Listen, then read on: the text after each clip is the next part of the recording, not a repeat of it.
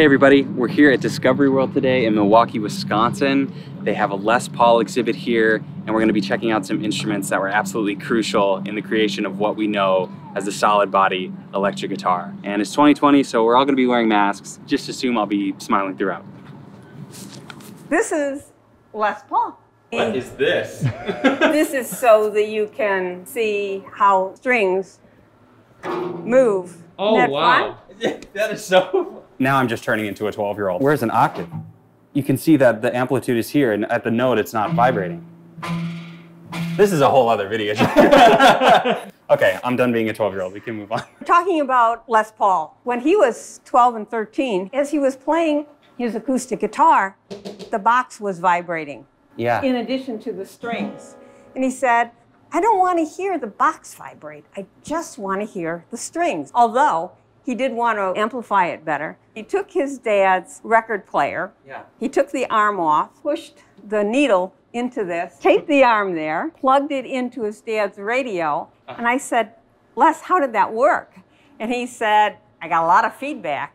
Yeah. So then he thought, well, okay, I need to get rid of the hollow part. I need to fill it up. Next thing he did was fill it with plaster of Paris. What? That looks like there was some big mistake somewhere. You know, there was Again, he's only 12 years old. I said, okay, how did that sound? He said, well, I had to get a new guitar. Yeah, I totally wrecked it. This didn't work, but I still want something really solid. And he said, what's the most dense material I can think of? Well, Les lived across the street from a railroad track. And in the 1920s, railroad guys would come by, and if they found a piece of rail that was flawed or whatever, they would physically cut it out. He said, well, that's the densest material that I can think of. So he got the 2-foot piece of rail, the spikes that they used. This is from his mother's telephone.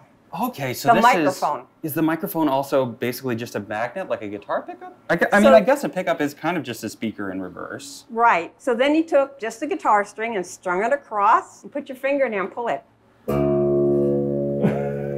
And Les said... Sounds like a bass guitar, yeah. You could go out and get a sandwich and come back and it would still be going. Yeah, because that was a big thing that was different. Like, acoustic guitars didn't really have sustain like we know with electrics. So what year was this? About 1929. He was still in high school when he was doing this. So he called his mom and he said, look what I've done and listen to this. And she looked at him and said, this is... Lester. The day, I don't know if there's a market for this. The day that you see a cowboy on a horse with a piece of rail, I don't think so. You could make a claim this is the first like solid body one string. It's very solid. It's very, very solid. So from this, we want to look at the log. Yeah. I love this. Yeah, let's walk around this way. This is it. Yeah. It's a log. This happened in New York, 1942-ish. He was good friends with the people at the Epiphone factory. And so the factory was closed down on Sundays, and they let him use it. Les was thinking, okay, I know that rail worked really well, and I love the sustain and the lack of feedback. What can I do? So he took a 4x4, which you see in the middle. Yeah, this is just a solid piece of wood. It's a solid 4x4 piece of wood.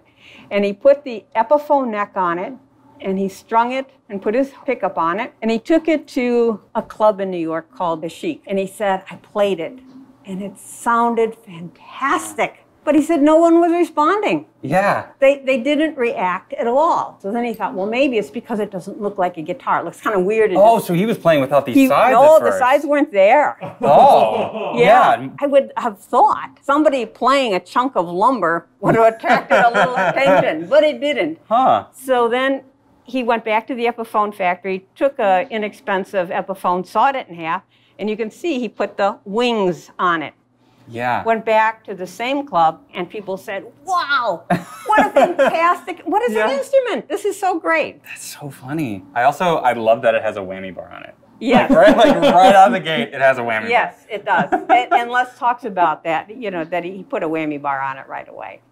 Oh, and it even has a spring, and it even works a little bit differently than you would expect a whammy bar to. He took this to Gibson, and he said, I'm telling you, solid body electric guitar is the wave of the future. You guys got to build this. They looked at him and they like, get him out of here. Yeah. And they called No one's going to him. be interested in electric guitars. And they called him the guy with the broomstick. So he moves to California, and he becomes friends with one of his neighbors, Leo Fender. I didn't realize that they were friends.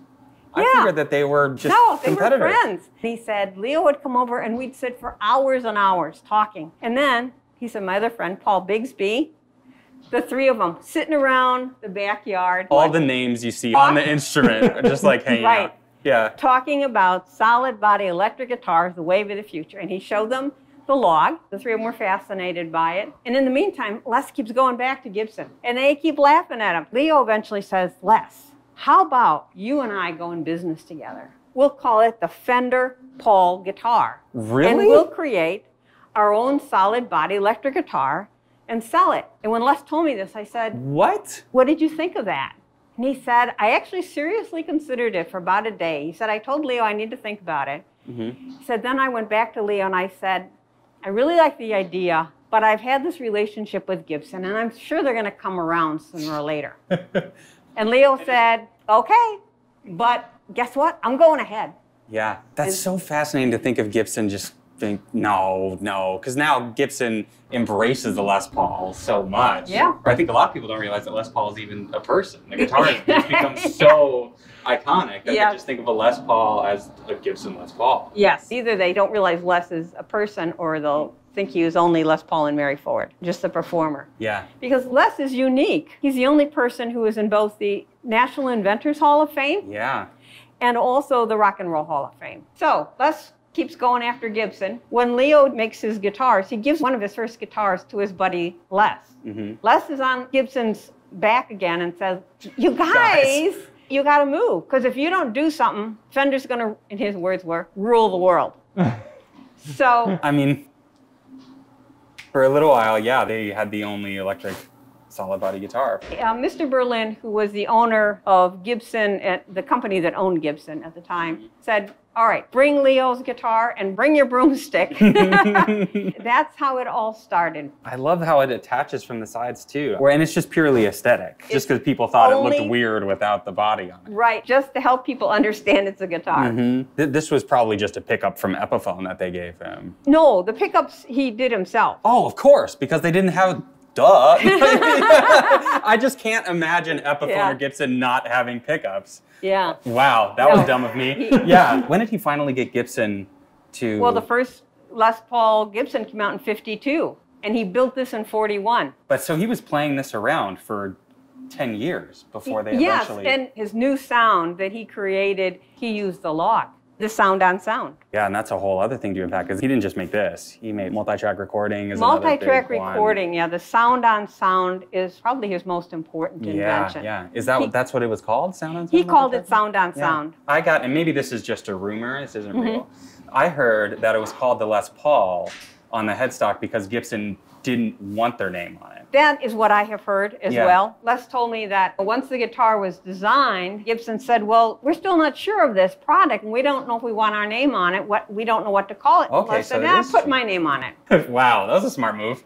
Yeah. And they were using his pickups too, his pickup technology, so he was also probably getting a cut of anything. Yeah. I've also heard that anything that Gibson made with pickups in it, Les Paul got a cut because it was his invention. That I can't tell. I don't know. Television was new, music on television was new. Yes. Was he a pioneer in that way? I've also heard that. He had the first TV reality show.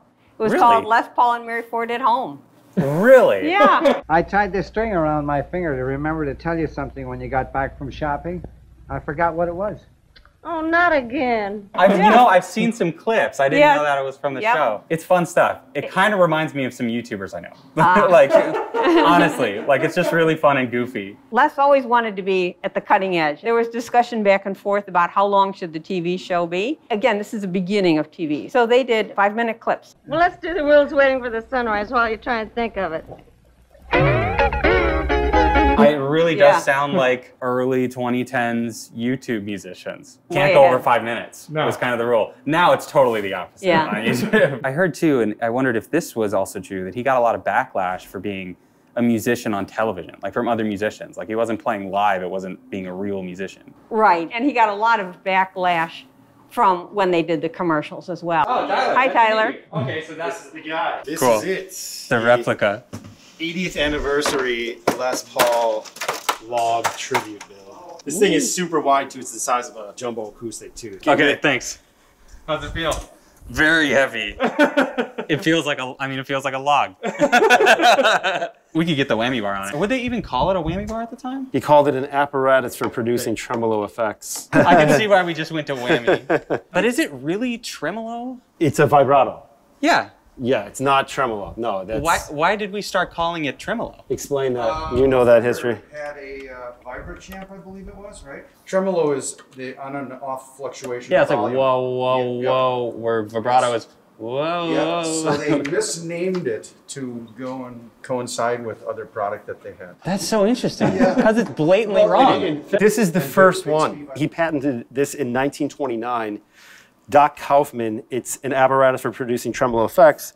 And this thing is just the most ancient. Yeah, it looks like it. I mean, you know, they say Bigsby's go out of tune. This thing is just so fussy. Especially with the spring, too? I got a new spring on there, custom wound spring, so it balances out better, you know, and it gives you better playability. And you would go this way with it Up to get and the down, spring, yeah, and yeah. this way to get vibrato? Yep. I've never seen that. It's just like a tailpiece. It just screws on. It seems like a regular design, but with a spring. But this is and the it's just- grandfather of all those designs. You know, Uh-huh. this is the very first one. So my next question is, can I play it? You can play it, yeah. Cool.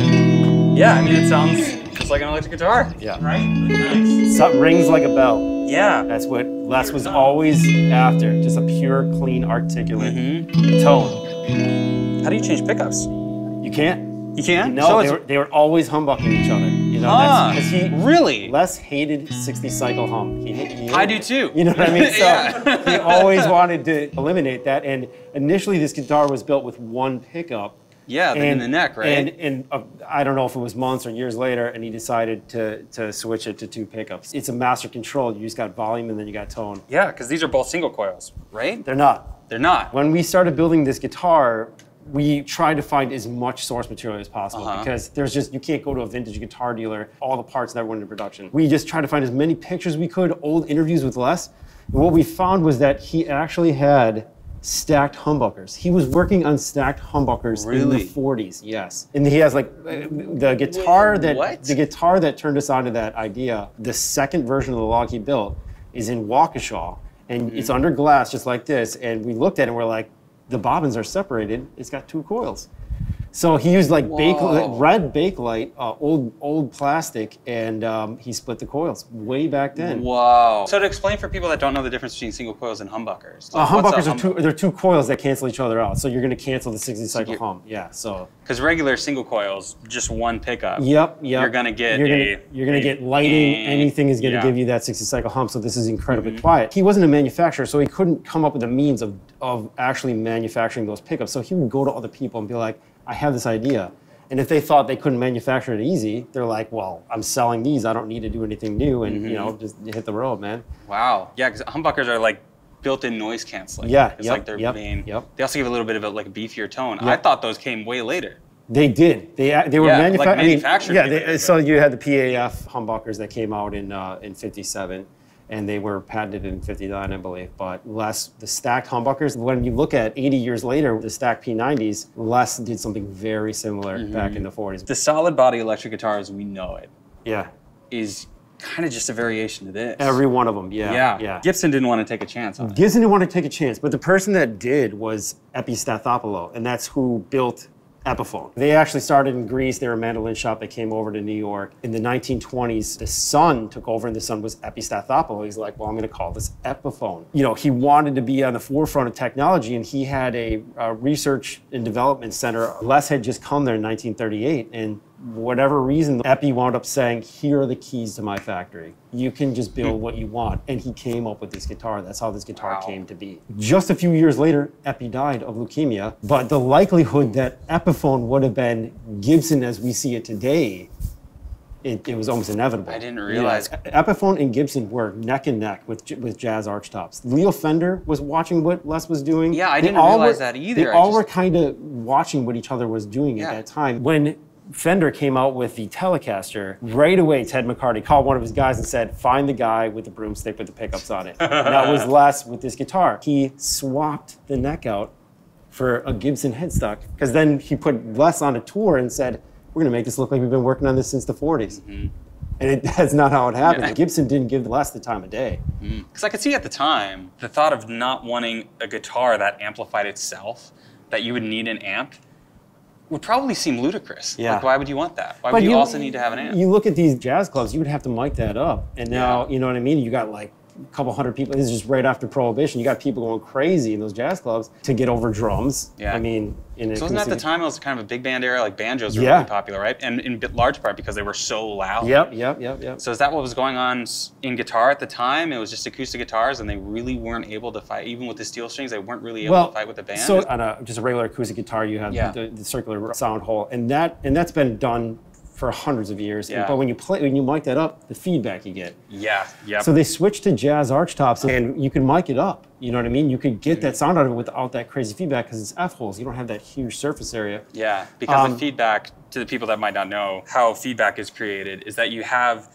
a guitar that's resonating on its own to create volume, and then you amplify it. The guitar hears that amplification of itself and creates this feedback loop, and then you get all this nasty feedback. There's people that even said that like guitars can blow up from it and stuff like that. I could see that happening, yeah. So then in the 30s, they decided to put a pickup in a jazz archtop where they actually just cut a hole and put some bracing and then had a pickup in there, put some electronics in a jazz archtop. Les was always like saying to himself, I want to have not only the best playing ability, but I want my guitar to sound the best. He's kind of like Eddie Van Halen with the Brown sound. He wanted to have like his own unique, like beautiful sound to go with his playing. And he realized like when the string is moving, you know, up and down and elliptically, the top is moving too, even with the jazz arch top. So the pickup is moving up and down and the string is moving up and down. So you're not capturing like the full spectrum of frequencies with that pickup anymore. It's gonna sound thin and cardboardy. It wasn't desirable to him and he always was like, well, how do I solve this? He went to the factory and they had these Charlie Christensen pickups. They essentially are a rail underneath here, under the covers. Yeah, these wood covers are very cool. They're wood enamel covers just like the original with brass base plates, but they're a rail pickup. It's a single big pole. This bridge too. And that bridge is ridiculous. Yeah. I mean, he just took a piece of 1/2-inch round stock, put two quarter 20 holes in it, metal plate on the bottom. The one thing that I did differently than what Les did, I intonated it, okay? I made the proper intonation, and I did that on a CNC because I wanted it to play nicely up the neck. So the way we created it was we took a scrapped 1940 Epiphone Zephyr that we just happened to get, and we actually got it from the Chicago Music Exchange down below. Oh, wow. Yeah. And the thing was cracked from the neck to the tail. Oh, so you're like... And the arch was caved in. So I'm like, this is like the perfect donor instrument from this. I'm not even gonna feel bad destroying it. Yeah. We actually sent somebody down to Nashville to see the original one and get some good pictures. And with software we have, if there's something we know the dimension of, we can literally get the dimensions of everything else in that photo. And we're able to recreate it within a 64th of an inch or something like that. Because this is a round saddle, the fretboard is also flat. So there's no curvature. Course, yeah. So otherwise you'd be bending a 32nd on each on the E strings. Everything to do with it, we try to get, including I was we gonna could ask not about figure out this. what that was until we had our guy go to Nashville. He's like, Tyler, I think it's just masking tape that's collected sawdust, you know, throughout the build. And when he put it all together, he forgot to take it out of there. So he sealed it up. Because there's no shielding principles that would apply there or anything like that. I'm gonna try this whammy bar. It's gonna be weird going this way. way. You should play it a little before you try the whammy bar. Oh yeah, because this is going right out of tune. It's done. Still a little out of tune. Yeah, it goes out. Yeah, because now if you have like a tremolo system, why we're still calling it that, Floyd Rose. Yeah, I have a few guitars with Floyd Rose. Yeah. Those take a while to tune. But once you tune them, they're in tune for the next like 3 years. Yeah. But you would have like 3 big springs instead of this one small one.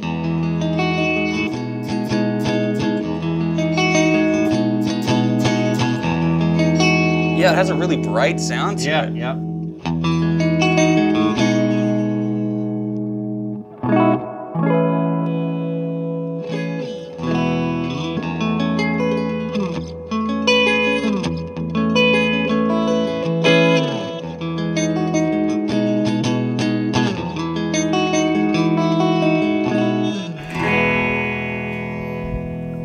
Want to go for the whammy bar, I'm gonna wait. So the pickups on there, I'm not a pickup wiring expert. So I sent them to a guy in Germany, David Barfu's pickups. This guy's literally, you know, taking apart some of the most vintage crazy things over in Europe that have gone over there. So he's worked, I mean, daily you'll see him with a 51 Nolecaster and stuff like that. So I trusted him to really get that old vintage, you know, wiring with the magnets and everything else like that to the T of what Les would have tried to create with that. And that was part of the music at the time too, that they wanted it to be really bright. Really bright, really articulate, almost trying to be as clean as possible, like an acoustic. That's really what I wanted. Yeah. I mean, this is before they were adding in distortion intentionally. Exactly. They were trying to get as far away from it as they could. Paul wasn't playing grunge, you know. Yeah, he wasn't playing death metal. Harmonics are really nice on this too.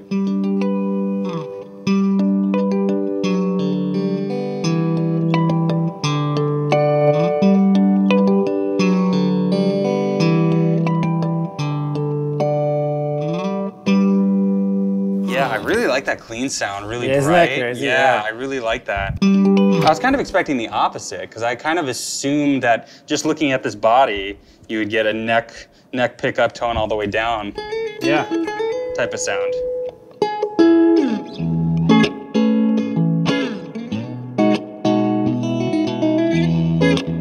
I would expect something like that, but not at all. This is extremely bright. Yep. It's perfect for like fingerstyle.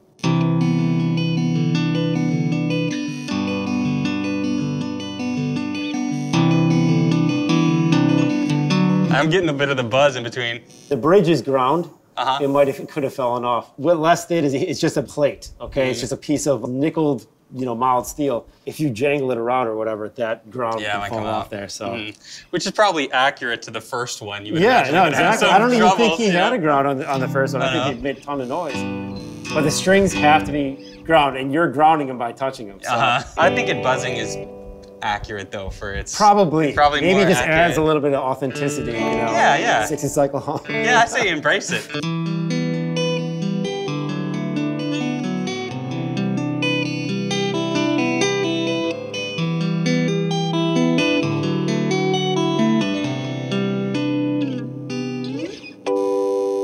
There's automatic. Yeah. The thing that's surprising to me is that they started with having this tremolo system on there. I don't know why he did it. Why? He loved why? those tremolos. Should I go for the whammy bar? It's your call. How much tuning would you do? All right. Okay, I can see why he brought it in there. All right. Oh, the spring kind of works in that direction as well. But it was meant to go this way? It's meant to go up and down. Yeah, that's the action.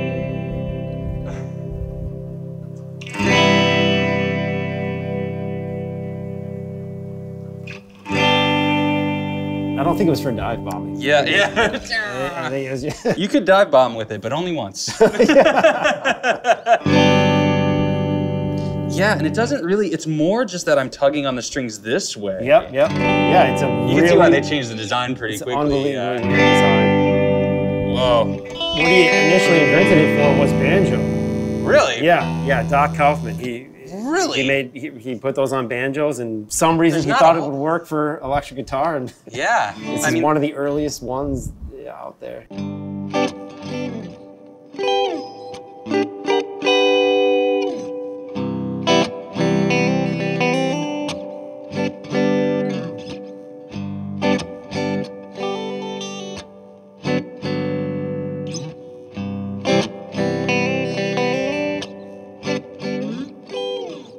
It sounds great. That's what we tried to accomplish with it. Yeah. Hopefully Les would be proud, right? Yeah. And I've had the tone knob turned down like almost all the way, because this is what kind of I'm used to a tone knob being full. What's the output on these pickups? You know what, I can't even tell you. It's not too far off of what you would see from a P90. So what was going on in the world of guitar at the time that this was made? Like, what was the average guitar, like what was the most popular guitar people were playing? Would you happen to know? Well, I think everybody, like this guitar was a very popular guitar, the one that we built it out of. That's what Les used. He used a Zephyr. And those at the time, they would have had an electric pickup on them. They weren't solid body, and they were just in the neck? Yes, just in the neck position. These jazz archtops were it in guitar. That's what everybody was using at the time, and Gibson and Epiphone were the #1. What was Fender doing at the time? Well, Fender actually made their own log, which really was like a frying pan. Yes. Really so weird. Was that Fender? That was Fender. Really? Yeah. Okay. So yeah, because the history here, because I heard growing up that the log, this is the first solid body electric guitar, period. It is, but the yeah. history is way more complicated than that, right? Yeah, Or yeah. is that, Well, would you say, it is that the- an accurate it thing is- to say? The thing is all these guys, they all were trying to figure out what each other was doing. And they were friends, more or less. You look at today, and it's a lot of egos, and then people are like, I won't talk to that guy, and I won't talk to that. These guys collaborated because it was kind of the dawn of electric guitar. I think when Leo saw this was happening, he's like, well, I gotta try my own. That happened in 1943, so 3 years after this. A few years later, 1949, was Leo Fender's first real prototype, the Broadcaster, which became the Telecaster. I believe it's Gretsch that had a drum kit that was called the Broadcaster, so they got in a legal bout. It was the No-Caster for a while. The No-Caster? And then it became the Telecaster. They went to Nam with it or something, and everybody said they called it a boat oar. Because it was just a solid piece of wood, and then like, you just go upstream with that. And, you know, everybody was accustomed to this beautiful look of the jazz archtop. So saying that this is the first ever solid body electric guitar, you think that's okay. because history gets your... So Slingerland came up with this songster, and these were essentially Hawaiian lap steel guitars. Okay? Yes, so that's what I've heard, that we're the first to like electric guitars, but it wasn't an electric guitar, but it didn't have a body. It was called the Frying Pan because it had a short... Yes. And you would play it on your lap with a slide. Yeah.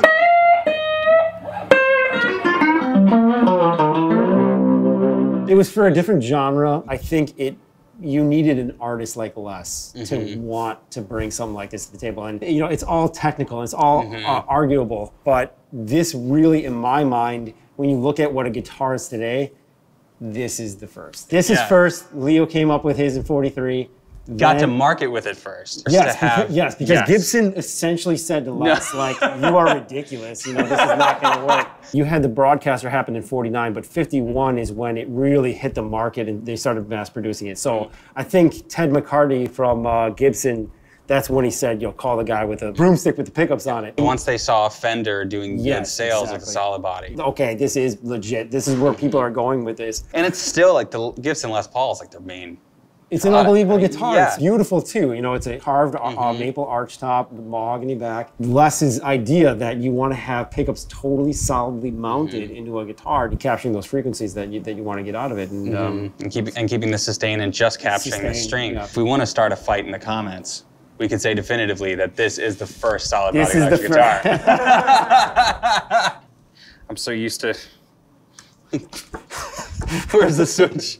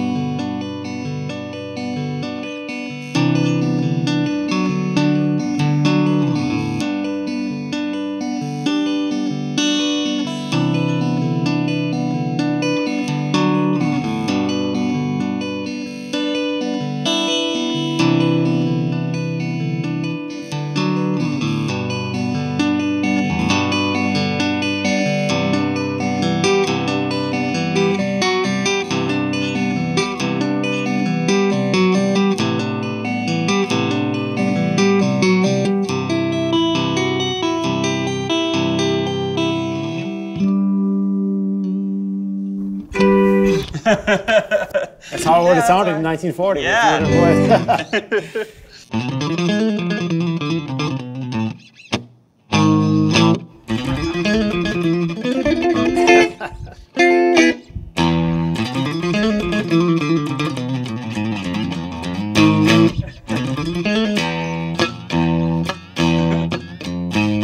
You need the distortion for the pinch harmonics.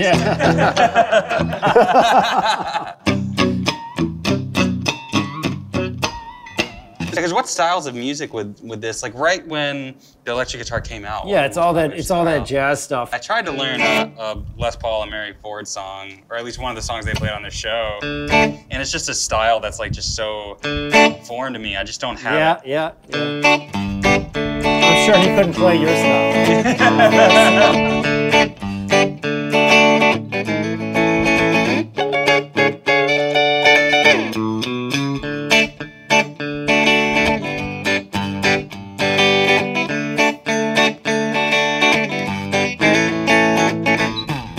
Something like that. That's something I learned from watching him too, or like, he had a few like guitar tricks.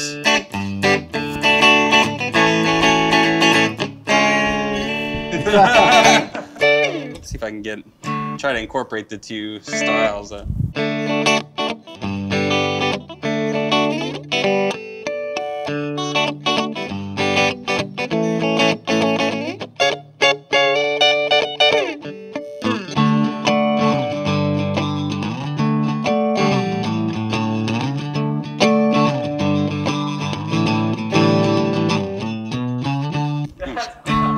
Oh yeah, you like that? I love that. Okay, cool. I'm kind of screwing. I'm trying to figure out that same chord progression. Yeah. But get some like big harmonics in there.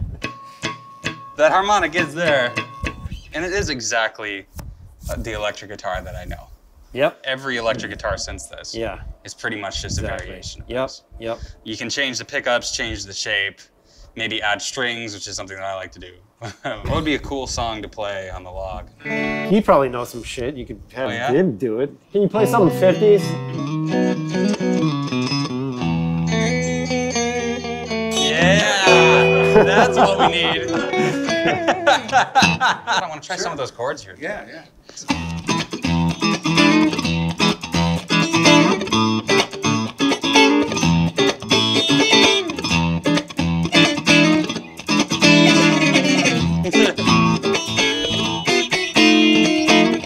It's like a little bit of slap bass in there, too. Yeah, cool. kind of.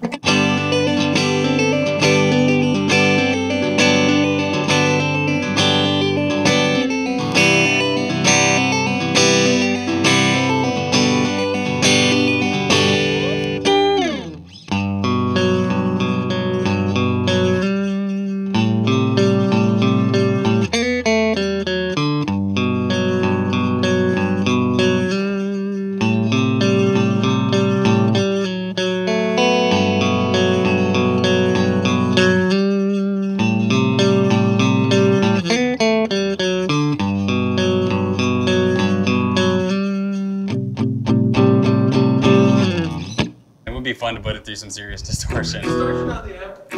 Oh, really? Give me the most gent possible. That's a lot.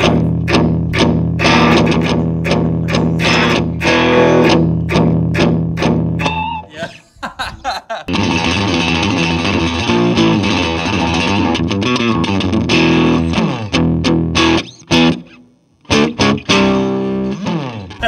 Do you think Les could imagine his guitar being played through so much distortion like that?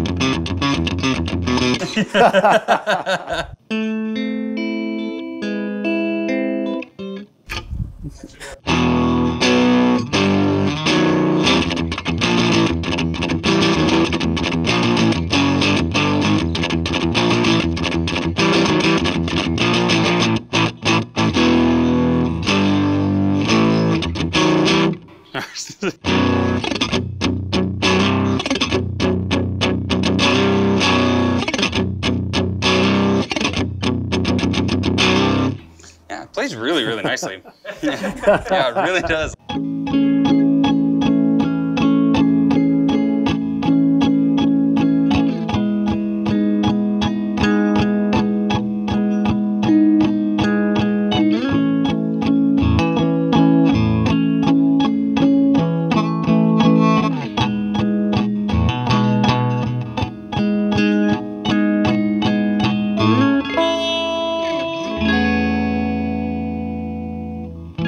Thanks so much for letting us play this. Hey, yeah. For letting us bring it onto the channel. Really appreciate it. Not a problem, man. Not a problem. It's Yeah. a special piece of history. Mm-hmm.